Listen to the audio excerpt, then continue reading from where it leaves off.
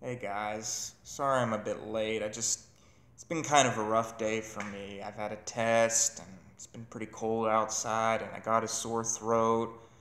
But I do have some good news, at least for you guys. And that is that I am extending a literature week. I have decided to do 4 more days. And the reason I did this was because I wanted to discuss just a little bit more literature, including the book Mary Poppins, which is what I'm going to be talking about today. And I'm going to decide which is better, the book or the film. So let's get blown away by the west wind and start this verses. As always, with this verses, I am going to start with character. Now, in the Mary Poppins book, the character is Mary Poppins. There are secondary characters, you got the kids, and you got the talking dog, but really, it's all about Mary Poppins. And Mary Poppins is a wonderful character. In fact, she seems to transcend the very reality around us. She can be this grouchy, sinister woman, but then she can turn around and she can have a blink in her eyes and she could go skipping across the sidewalk, but then she's like, no, I don't do that sort of stuff. I'm very sophisticated. It's wonderful. You really have to read the book to understand how wonderful her character is. Now, in the film, Julie Andrews plays it a little bit differently. You do get the snappish side from her, but she's not as snappish as the character from the book. And it's not necessarily a bad thing, in my opinion. She just brings her own thing to the table.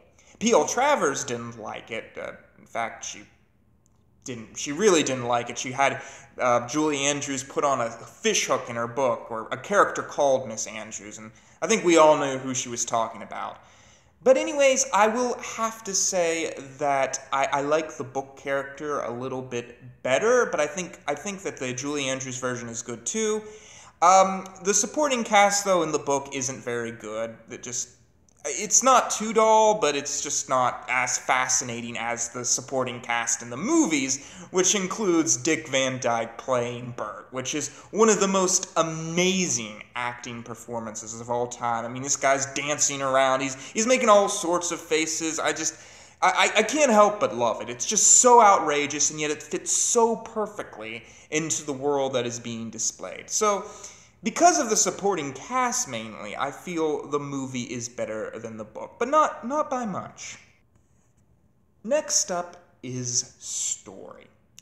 Now, both the story from the movie and the story from the book are, of course, exceptional. Again, I like both the movie and book of all of my verses, of whatever they may be, but this one, I think especially they're just both so perfect. I mean, I think Mary Poppins is 100% on Rotten Tomato, or at least it did the last time that I checked.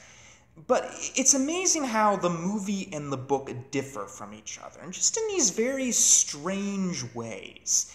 The best way I can describe it is it's kind of like the sequels in the Mary Poppins book. Because the sequel books are exactly like the original, only they just change around some things. And that's kind of what the movie did too. It's very similar plot, but there's just some weird differences. And so I almost see the movie as a sequel to the book, a weird parallel universe sequel. I know I'm probably not making sense right now, but just to say, I think the book version is much more simpler and even feels shorter, while the movie version seems just a bit drawn out. I don't really know. I think both of the stories are great, but I have to make a decision, and I feel like the story version is the superior. Even though, again, they are very similar, even though they are so exceptionally different. And now, finally, I'm going to do something that a lot of critics would not do. Thought. I'm making that the third most important thing. Because, in all honesty, critics don't do thought very often, and I once heard Spike Jonze say that teachers and critics, they didn't really care too much about thought. If you handed in, Spike Jones would hand in papers to his teacher, and they didn't even care about really what went into it. They just looked at the formula. But anyways, thought in both the movie and the book are exceptional. The movie is much more happy and whimsical, but the book has much more of that sad feeling in it. And it's very happy itself, the book, but I just felt like the book left off on a really powerful note. In fact, all of the books did, every single one of them. And that is why I decided to say that the book was better, because I really felt sad from the book.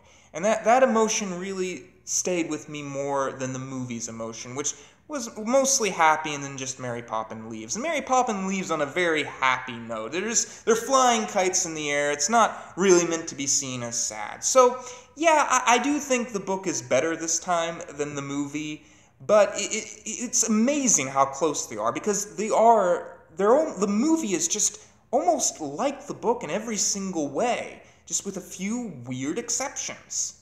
That's pretty much it.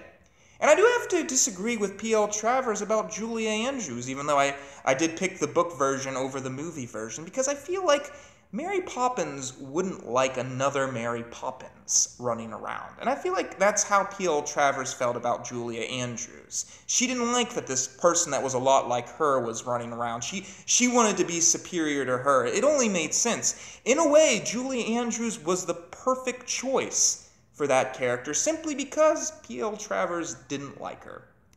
But that is my 2 cents on the matter. Let me know what you think in the comments. And as always, think bigs, think differently.